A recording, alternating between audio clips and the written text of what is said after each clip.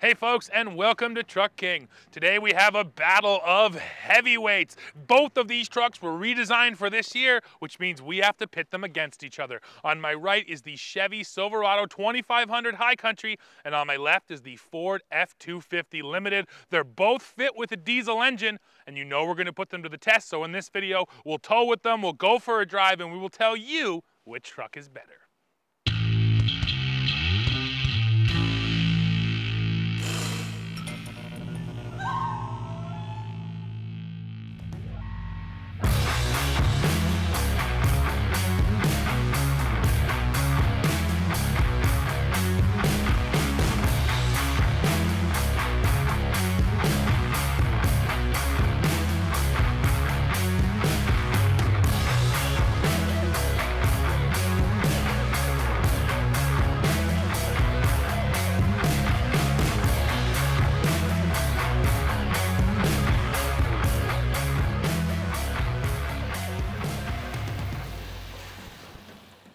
Let's start by looking at the power plants, and in both cases, these are the most powerful versions of these trucks. So at Chevrolet, we have the 6.6-liter Duramax diesel V8. It's making 470 horsepower, 975 pound-feet of torque, and that is sent through a 10-speed automatic. Now over here at Ford, we have the high-output version of the 6.7-liter turbo diesel V8. This thing is making 500 horsepower and 1,200 pound-feet of torque. And yes, this Ford is the most powerful heavy-duty truck in the segment. Oh, and it also sends its power through a 10-speed automatic, so I am excited to see how this thing pulls our trailer.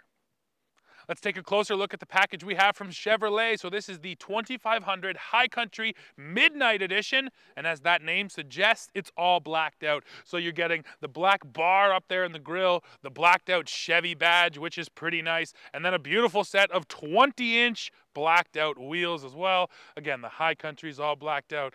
It's a sharp looking package.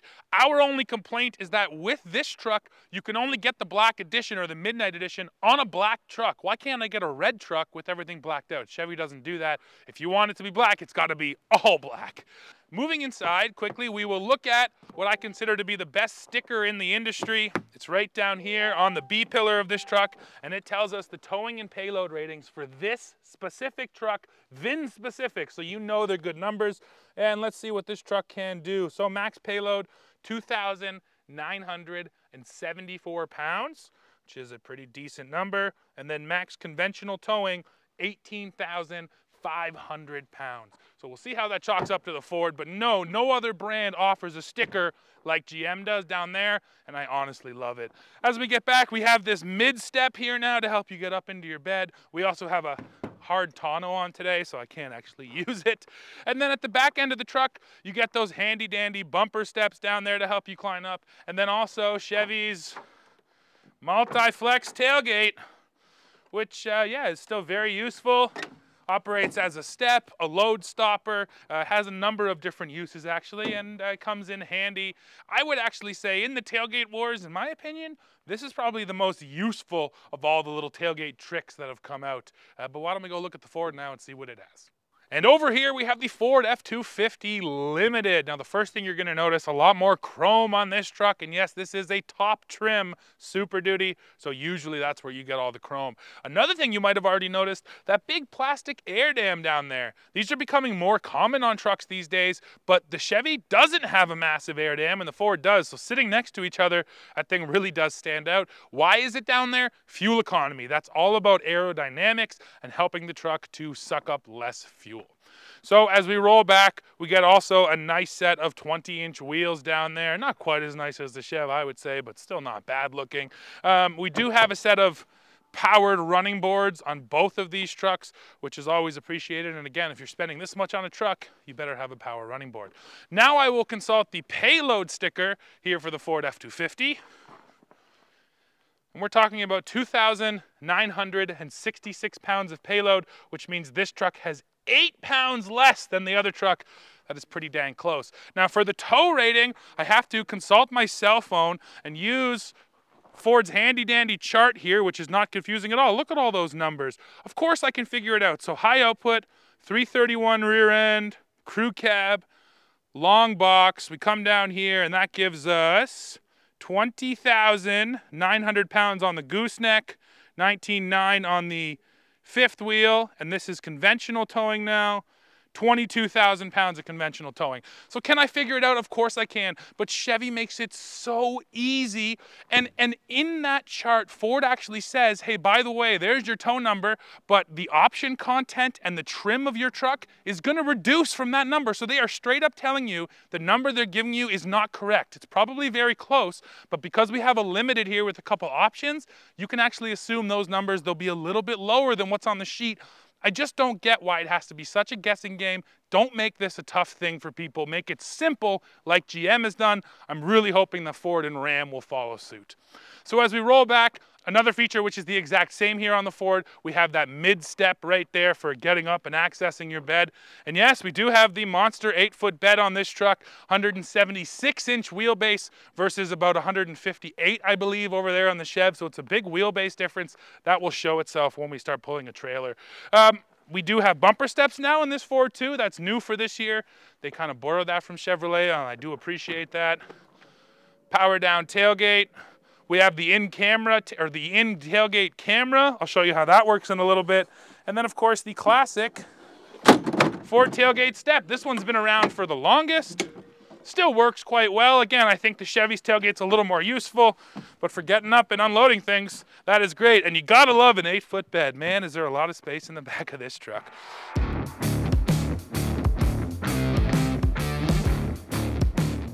All right, now we've got this F-250 here up on the ramp so we can look underneath. The first thing I like to point out, nice big exposed tow hooks up there so you can easily pull this truck out or pull something else out if you need to. Now next up, we have this big plastic air dam. So I took a look and I can tell you that there are 12 clips along the inside here that you would have to remove to actually take this air dam off. A couple of them just look like bolt heads, and then a couple of them look like little plastic clips. So yeah, it's not the easiest process if you want to peel that thing off of there, if you want your truck to look better, I guess. Now moving back, we get to here. This is the one fundamental difference in our comparison today. The Ford still has a solid front axle. You'll see in a second the Chevy has independent front suspension. Generally, that means that the vehicle with IFS handles a little bit better on road when it's empty. Truthfully, this Ford is so good now that the dynamics on road are just not that different from that Chev with IFS. Now this of course will help you a little bit off-road, and then some people will just argue that the longevity of a solid axle is a little bit better than the independent front suspension is. But that's, like I said, the one fundamental difference here today is that big log up here. Now as we roll back, we get to the transfer case right here in the center. Then you get your main drive shaft to the back. The other thing I need to point out is this massive fuel tank right here. This is 182 liters of diesel. This is a ridiculously large fuel tank. And yeah, the range on this truck is well north of 1,000 kilometers. So you don't have to hit up the fuel station that often. Now the last thing I want to show you, I noticed, is all the way back here in the rear suspension. Underneath those rear leafs, it essentially looks like just a block lift. To my eyes, that looks like a 2-inch block. That's, you know, the easiest way to lift a truck is by just adding a block in right there under the leafs. And that's what Ford has done here on this Super Duty, which was just interesting to me. I thought maybe that would just be long travel suspension, but no, they simply stick the block in there, and that helps them get the ride height at least out of the rear.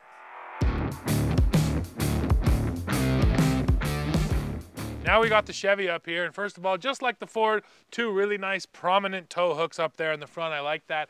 And then just this tiny little baby air dam here, nothing like Ford puts on the Super Duty. So that'll be interesting to see how much of a fuel economy difference it actually makes over there on the Ford.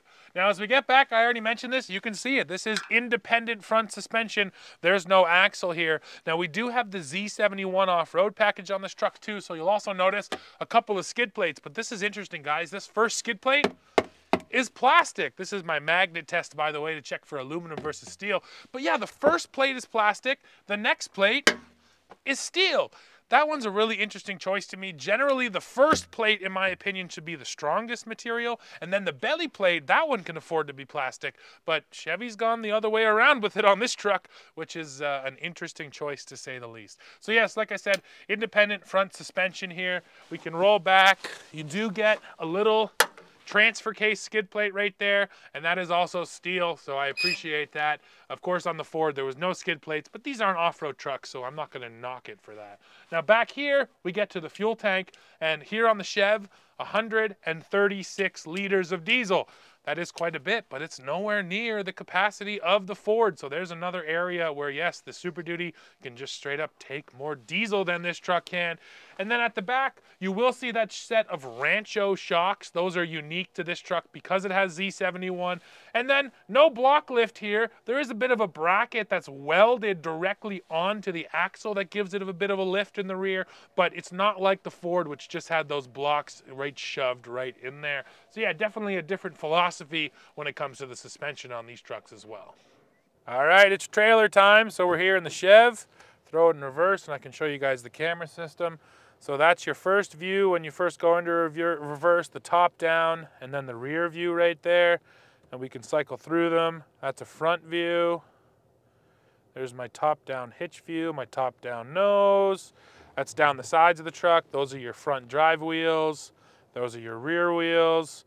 There's your second hitch view that's more specifically zoomed in on the hitch. And then you also have a Chimsel camera to look down into your bed, and you can even zoom that one in, which is pretty neat. So let's go back to our regular rear view, and we'll use that for now as we back in. And then, of course, once you get close, zoom it in. Hopefully our height is okay. And bingo, let's go hook up.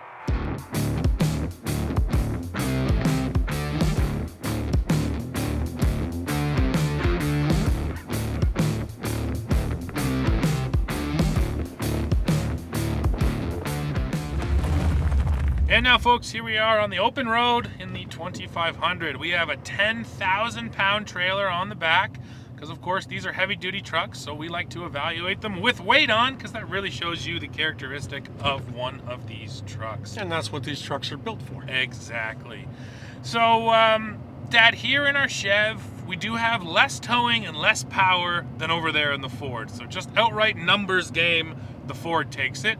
So the question then becomes, what does that really feel like in the real world? Does it, feel massively different or not? So that's what we're going to try to answer once we get into the Ford. But let's start with the Chev. How does it feel with the 10,000 pounds, both power-wise and dynamically? 10,000 pounds is the sweet spot with these trucks, in as much as it is so much under capacity that it truly feels like nothing. Yeah, fair enough. That feels that way from the passenger seat too. Exactly, and that's what's going to happen over there with the Ford. I mean, eventually one day we're going to have to get into like a 20,000 pound trailer. Then you probably feel the difference. Sure, for properly pushing them. But no, I think this is more than enough weight to evaluate, and we're going to do 0 to 60 runs. So again, the numbers will actually come out and tell us, how much quicker one truck is versus the other one. But if what you're saying is true, that the towing is basically the same, well then why would you buy one over the other? The question then has to be asked, and then I think the answer is the interior and the features. You're gonna gravitate towards one over the other because you like sitting inside better. So I guess talk to me about High Country. What do you think about the Chevy interior? Well, I mean, they're we keep saying this. These are new interiors. And frankly, it's new in HD for 24. Right. It gravitated from the light duty trucks, and it's great. Particularly great when you consider 3-4 years ago what the interiors were like, which was really awful. Yeah. So it is on par now, in my opinion. Ram to me has always been the best, at least currently. The Ford is decent, and this is now right up there. Yeah, no, I agree with you there too. In terms of the materials they use, really nicely picked out. Everything really kind of meshes well together in terms of the stitching, the wood, the chrome, the accents, all of that sort of stuff. And then when it comes to actual sort of the usable features, you do have a head-up display, which I love. You do have the rear camera mirror up here, which is nice. And I'm actually noticing right now, with our trailer on, you can adjust this mirror so you can actually see the trailer. And when you have a flat deck, that can be an issue. With the regular mirror, you couldn't see that back there, maybe just the end of it. Yeah, Whereas you're right. With the camera, you can actually see your tie downs and a bit of the trailer. So this is one of those usage cases with the flat trailer where I actually like having that camera turned on. Well, because you're able to see it's nice more. to be able to see your cargo actually fall off. Yeah, exactly. And then we also have powered towing mirrors here. So always a nice feature too. You don't have to get out and drag them out by yourself. Tow haul mode, of course, integrated trailer brake controller, and you guys already saw the suite of cameras. So, you know, a good amount of towing features and accessories as well in this truck. The other thing for me is that GM still relies very much on physical dials and buttons. Yep. There's certainly information in that center screen, and also, you know, in the driver's information. But yeah, way more buttons and dials, and I mean, for me, maybe it's an old thing, I prefer that. Sure, and still the column shift. That's the most old school thing in this truck, right? Is you're still pulling it down to go into drive. Yeah, but you know, the cool thing with a column shift, I think a lot of companies have realized this, is that it frees up the entire center here. Okay, Right, you know, you're not eating up all this valuable real estate, you know, with a pistol grip kind of a thing, right? Yep. And I'm probably not the only one, but my wife gets in and plunks her purse right there. And with the stupid pistol grip and some of these other ones, she insists on putting it up here where I like to put my arm. So then there's that tug of war going on. Sure, no, yeah, exactly. It takes up a lot of good usable real estate down here in your center. All right, folks, here we go. We're gonna do our 0 to 100 km/h test. We're in tow haul mode and four-wheel drive auto. I'm using the trusty stopwatch. And 3, 2, try it again. 3, 2, 1, go.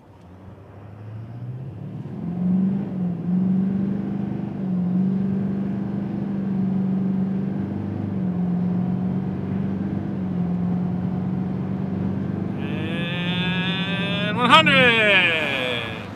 That was pretty good. That was a 14.6, 0 to 100 with our 10,000 pound trailer, which feels pretty decent. Now let's go towing in the Ford. So throw it in reverse and we can show you the camera system here. So just like the Chev, you get a top down and you get that rear view. The sun's making it a little tricky right now for me to see it. There we go. And let's run through the other views here. So you can get just the rear view. You can get the wide rear view. There's your Chimsel cam looking down into your bed. There's your hitch cam. This is your auxiliary camera. You can put that where you want it, and that's the trailer reverse guidance system, which will actually help you back up to your trailer, but we do not have that set up. So we'll go back here. We will hit the camera button. Oh, sorry, the hitch button, I mean. It's actually a little too far out, so you use this view until you get nice and close, and then we can use our zoomed in hitch view. Nice. And there's one other feature I gotta mention, and that is the fact that right up here, see it says auto park brake ready. What that means is that once the truck has been, once you've used that zoomed in view on the hitch, the truck realizes that you're hooking up a trailer. So when you come to a stop, put it in park, the parking brake is on. Why is that important? Because anyone who has ever hooked up a trailer knows if you put it in park and then lift your foot off the brake, you might roll backwards half an inch, but that half an inch could be enough to make the trailer not line up. So I really like that feature, and it's actually here on both the trucks, the Chev and the Ford. Now let's go throw our 10 grand on and see how it feels.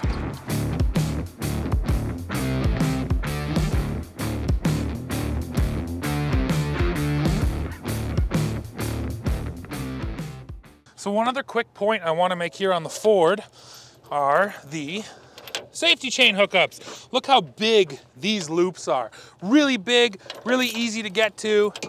Multiple angles you can get to them. The Chevys weren't hard to use, but I just appreciate Ford making these nice and big and just simple to get to. And a lot of times you have different style of hook. Well, any kind of hook is going to fit on there. So yeah, nice safety chain hookups here on the Super Duty.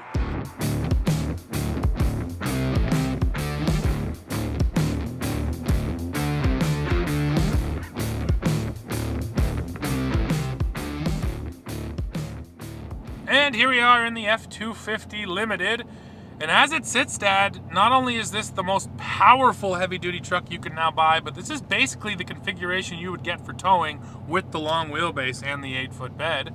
So we'll get to power in a second, but again, dynamically, I'll tell you from the passenger seat, I can actually feel the trailer even less in this truck. Not to say the other truck was struggling at all, but I would actually say the wheelbase makes that bit of a difference, and the Ford is even a little bit smoother. Would you say that too? The wheelbase certainly makes the difference. I mean, you know what, the longer the wheelbase, the better the towing is going to be. So it just spreads the load. Yeah, and that's it, and just smooths it out. And then, yeah, talk to me about the power. You know, 1,200 pound-feet of torque, 500 horsepower.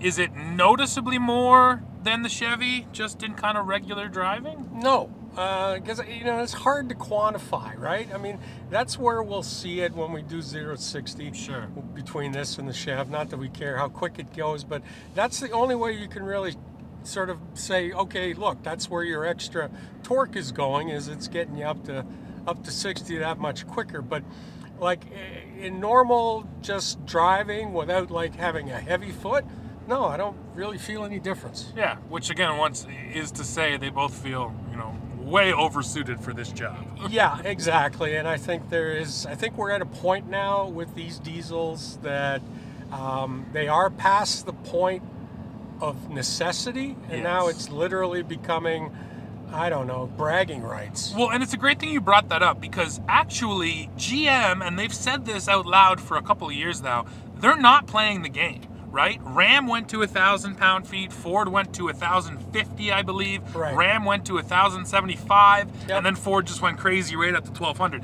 Yep. Ford and Ram are very much playing the game. Yeah. They're the little kids in the sandbox. Chevy took a step back and I think said, 975 pound-feet is more than enough. And what they've told me in the past is that, and I don't know this for a fact with these new trucks, but usually in first and second gear, you're torque managing. So all of the torque from the engine can't even be put into the transmission. So it's sort of one of these things where, again, we're at these numbers where the power's not even all getting to the ground right away. Yeah, so that's a good point. It's very interesting, yeah, that, like I said, GM's not playing the game. And in the real world is where we feel the difference. And in regular driving, yeah, I just don't think you're going to feel that much of a difference with the power.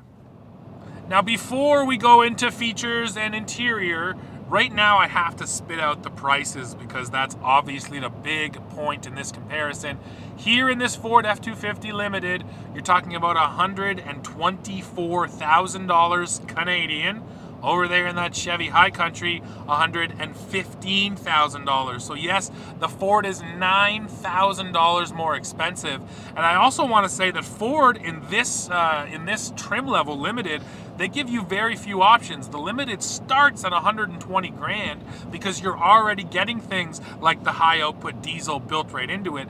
The High Country back in the Chev actually starts under $100,000, but the standard engine is still the gas engine. So on that truck, you still had to add the diesel, and then there was another interior package plus the Midnight Edition. So the High Country we have has a whole bunch of features, but even with them, we're still $9,000 less. So yes, the Ford has ratcheted up its numbers beyond everyone else in the industry. The Super Duty tows the most out of all the HDs. It provides the most power, but the price tag is the biggest. So once again, you got to ask yourself, is it worth the money? And that's a question we're going to get back to sort of in a little bit, but you have to have those prices in mind as we move forward with the rest of this comparo, I think. Right?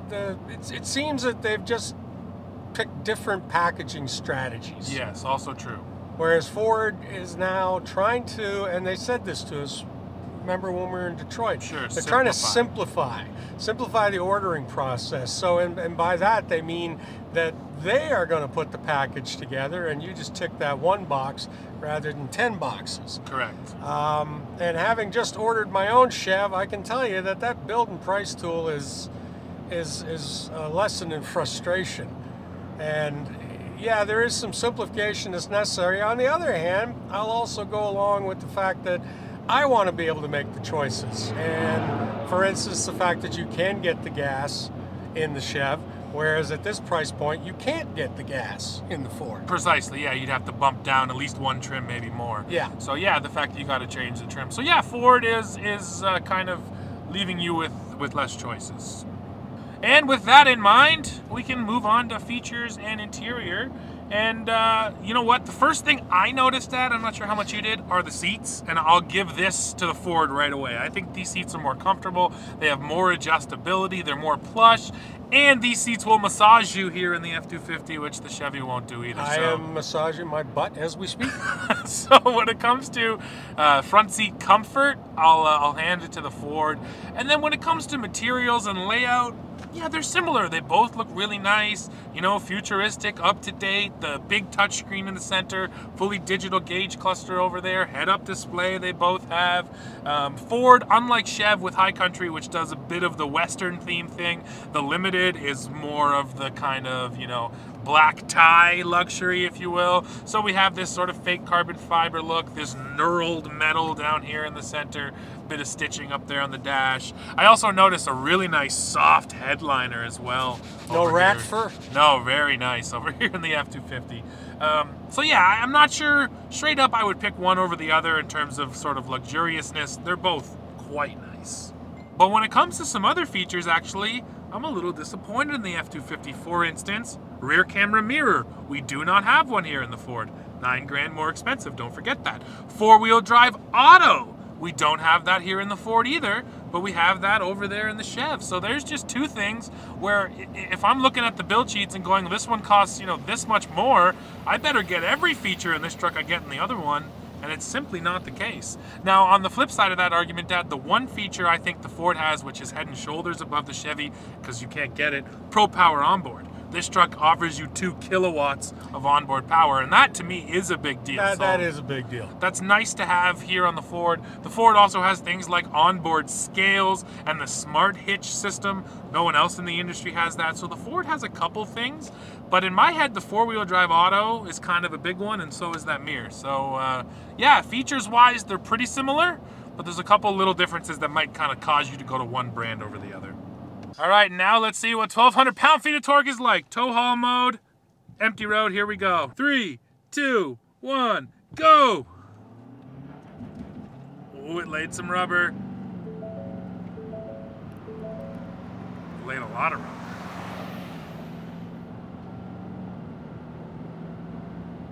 100!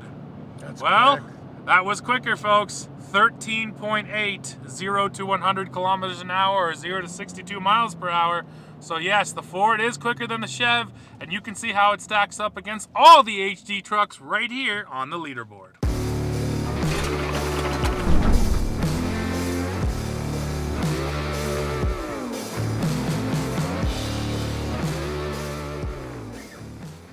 Well, you saw all the numbers right there, and yes, this is now the fastest heavy duty we have tested. I mean, as it should be, right? It's also the most powerful one. So yeah, between the Ford and the Chev, we have a 2-second difference, basically.